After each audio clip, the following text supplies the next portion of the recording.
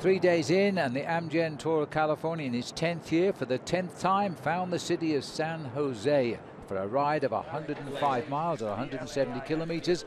After two-stage win in as many days, Mark Cavendish was in the leader's yellow jersey. Yes, on 2 days in second position as well. Peter Sagan wearing number 41, waiting for what was going to be a very interesting stage with a mountaintop finish. The riders were heading now for a rendezvous with Mount Hamilton, which stands at 4,000 feet, and one man in a hurry to get there was the Latvian rider Toms Skuns, who was now in the lead on his own. He'd been part of a seven-man breakaway that formed very early on after a rapid start to the stage. They built themselves an advantage of 5 minutes at one stage, but Skuns certainly was extremely powerful. The first man to take up the chase behind him was Daniel Oss, who was in the breakaway on yesterday's stage.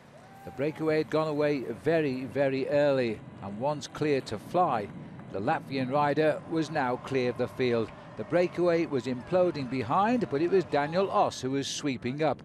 He was trying to keep his lead in the Lexus King of the Mountains. But watch this rider on his way down. On the descent, a very, very tricky descent, which caught many of the riders unawares and led to some rather exciting moments. Jonathan Clark of Australia and United Healthcare, he took the easy road out to avoid falling quite a long way, but he quickly got back up to Daniel Oss, between the two of them chasing the leader, while there was a few problems for Peter Sagan in the green points leader's jersey, but he was always refinding his place in the peloton. Heading up to the final big climb of the day, Sagan got back in, but the leader, Skuns, was also having his moments with problems on the descent, but he still held on to a 2.5-minute advantage over Oss. And over the peloton, it was stretching to over 4.25 minutes as Jonathan Clark took the easy road out yet again, once more losing contact on the descent with Daniel Oss, but again he would chase him down. But this man was taking some catching now, and a peloton of around 30 strong were taking his breakaway very seriously, but had they left it too late. Through the outskirts of San Jose, he still held on to a 3.5 minutes advantage. Jonathan Clark got picked up by the main field, just leaving two riders in front, with Daniel Oss, the last man to survive, with leaving now just Toms Skuns ahead of the race. Mark Renshaw in front of Mark Cavendish, but they're a long way back and destined to finish over 20 minutes behind on this day. The group up front, led by the British champion Peter Kenyuk, was trying to close down the race. They knew now, though, they weren't going to catch this big surprise in the Hincapie Racing team. He was going to win the day, even though he was tiring towards the end of the climb up Metcalfe Road. But would his win be big enough to give him the yellow jersey as well?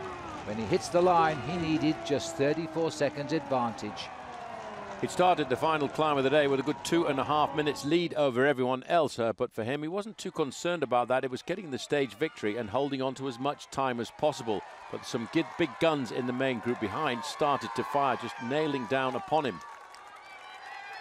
Biggest win of the 23-year-old's career, and he's won a few big races. In 2013, won the Peace Race. In 2014, Canada's top race, the Tour of Beauce, the sprint for second place taken by Peter Sagan.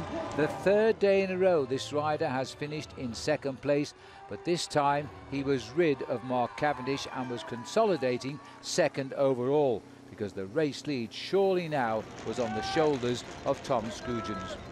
It's the riders coming up, some of the big sprinters losing massive time as they get up to the top of the climb.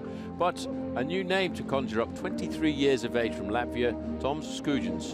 There was a moment when he seemed to be running away with this event when he had a lead of 5 minutes, but they reduced it to leave this race still a very open race as we go into the remaining days, taking us down to Pasadena on Sunday. And with snow forecast by Friday, this race face could certainly change. All of the leaders' jerseys here because Skuns had a brilliant day, shaking his head in disbelief. Not just the race leader, but also the leader in the King of the Mountains, Julia Alaphilippe, winning the white jersey on the left of Best Young Rider. Mark Cavendish keeping his lead in the points competition, and Daniel Oss voted the most aggressive rider of the day. So overall, after 3 days, Toms Skuns leads this race by just 32 seconds from Peter Sagan, 43 from Rob Britton of Canada and Team Smart Stop. Julian Alaphilippe, one of the big favourites, now into 4th place. Other men doing well. The defending champion Robert Gessing is now in 7th. Lawson Craddock, 3rd last year, is now 9th. The top 10 completed by Jay McCarty.